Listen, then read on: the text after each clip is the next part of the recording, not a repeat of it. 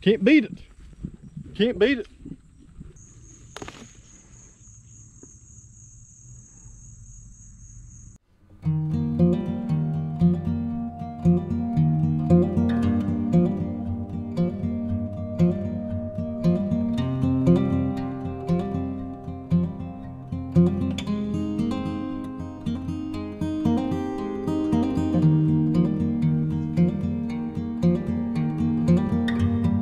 Welcome back to the sawmill, guys. It's Friday. We've got a black walnut log in there waiting on us. Probably do some 5/4 boards on it.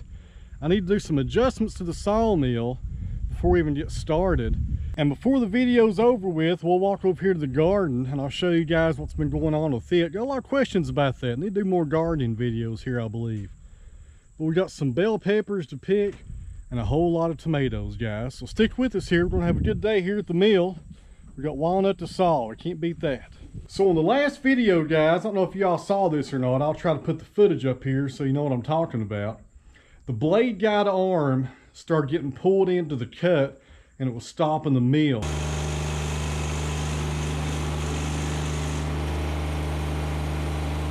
Well, what I mean by that, the blade guide roller over here on this side of the sawmill was coming in. And when I was doing my cut, the force of that blade was pulling the blade guide arm into the log and causing it to stop. I was having to retract the arm constantly. And it's gotten worse in the past probably week or two. I've noticed it for the past month. It just started moving over just a little bit. But the last time we did a video, which was first of this week, I guess, on that poplar, it was drawing in there so much it was hitting the log and stopping the sawmill. And we got to fix that, guys. We can't be having that going on here. So right here is the blade guide arm I'm talking about. A very important feature on this sawmill. On the LT35 it was manual. On this one I push a button. It's really nice. I really like it. This is the small electric motor right here. It's got a little crankshaft in here to chain drive that moves this in and out. Now the blade guide arm pretty much just rides on 4 of these rollers. There's 2 on the bottom, 2 on the top. So what I think has happened here is due to blade wear and this thing just being a year old and kind of breaking it in. These right here have gotten a little loose on me. This one right here has a little bit of play in it. When I move the blade guide arm back and forth, you can kind of see it moving just a little bit right there. So this one right here is loose. It also operates on a cam, which means, you know, it kind of goes back and forth. It doesn't really go in and out. Now there's a lock nut behind it. There's another nut in here where the blade actually is, and it's kind of hard to get to. I had to buy a specialty wrench for this. That's a Tecton 1/8". I hope I'm saying that name right. And I think it's a 30 and a 60-degree angle on the ends. And these are made up in Michigan. They're pretty expensive. I think this was about $40. The snap-on version was $110. Just ridiculous prices for wrenches in my opinion, but you got to have it because there was no way of reaching this area without that little curve. Let me bring you over here and show you. As you can see, come right in there with it, and there's no way to get in there without an angled wrench. And there's 4 of those. There's a second one, the third one, and the fourth one. They're pretty hard to get to, but if you have this wrench, it makes it pretty easy actually. This job would be impossible without this wrench, I'm pretty sure. You'd have to take off this wheel to really access them if you didn't have that. So I'm going to go ahead and loosen it up and cam this over toward the camera just a little bit, then tighten it down with the lock nut on the back, and that should get it going. And for you guys out there running these blade guide arms that are automated like this, I'll leave a link down below to their website where you can buy them from. This isn't sponsored by them or nothing like that. I paid full price. But you'll need 1 1/8" on that side and a 15/16" on this nut right here. And just to show it, here's the other one, the 15/16" that goes on the front. This one is a little bit cheaper. I think it was about $25 maybe or something like that. Expensive tools, but you know, when you need these tools, you really need them. So, you know, buy once, cry once is what the essential craftsman says all the time, and he's exactly right.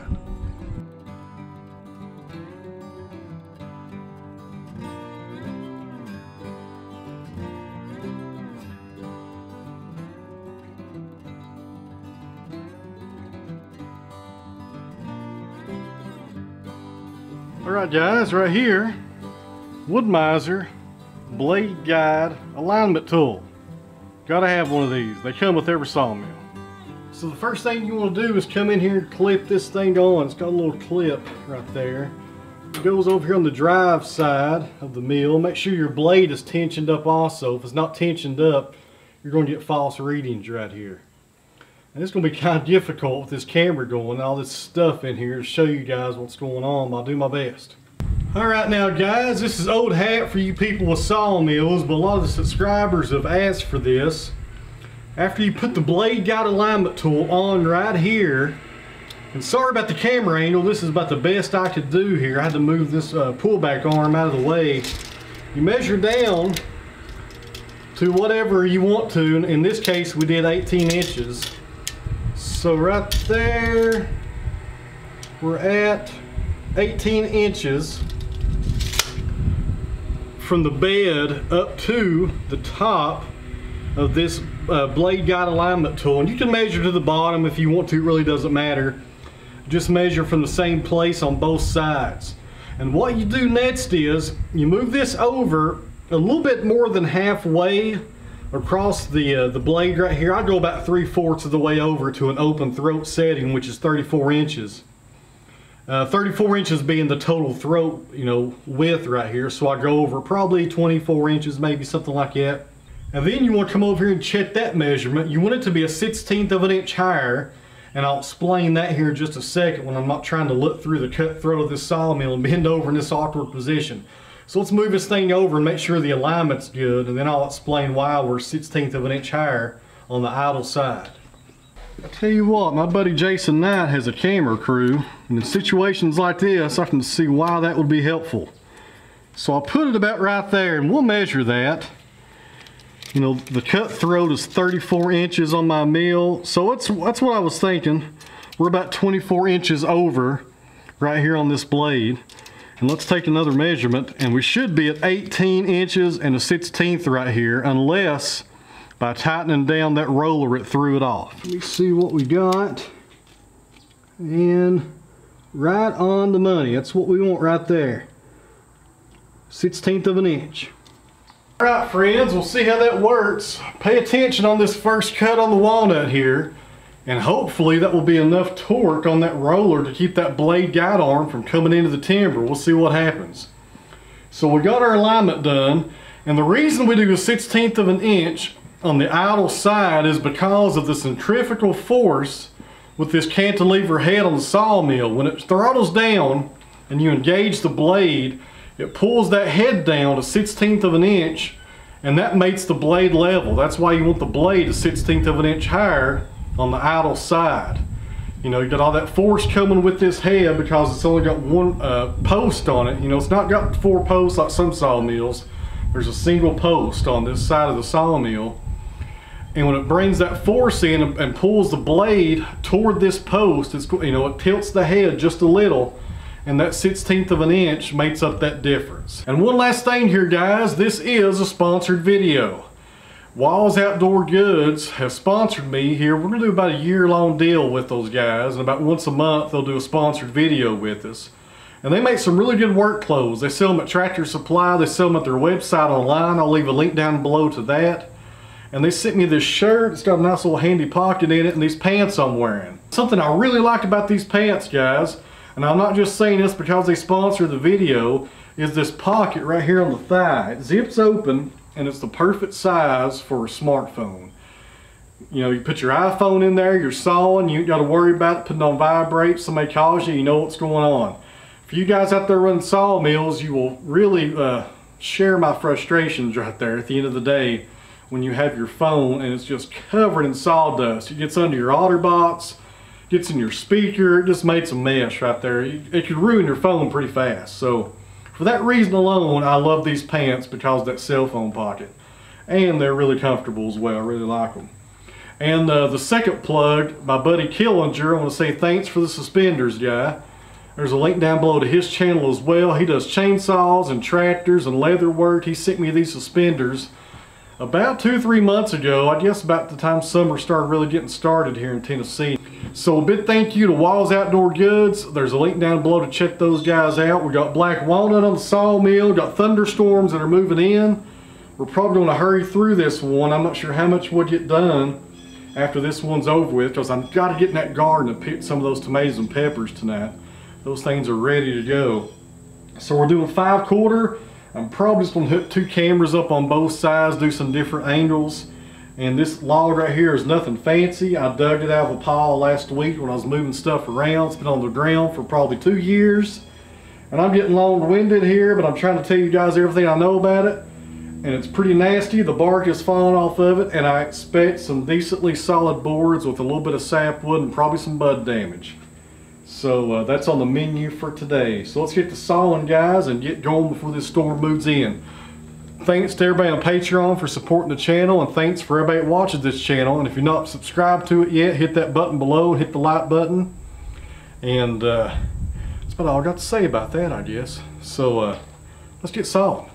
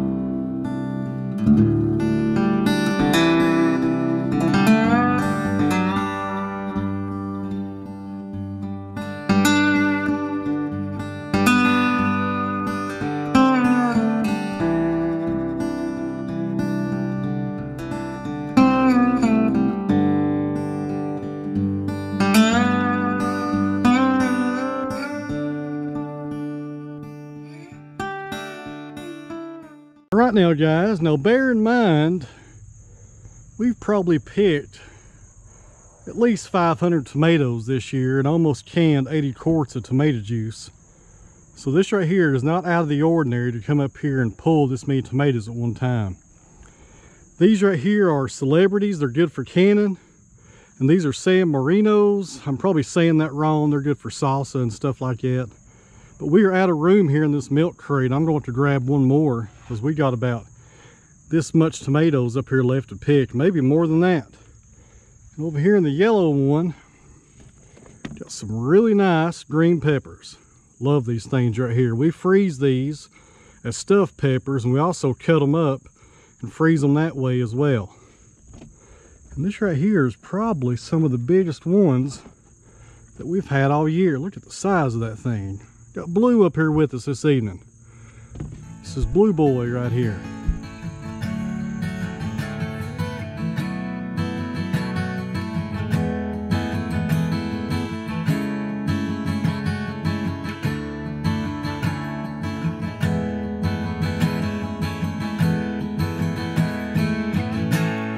You are a part of me, and you will forever be. But gone are the days now when we left. There is no asking why our love would come to die. You know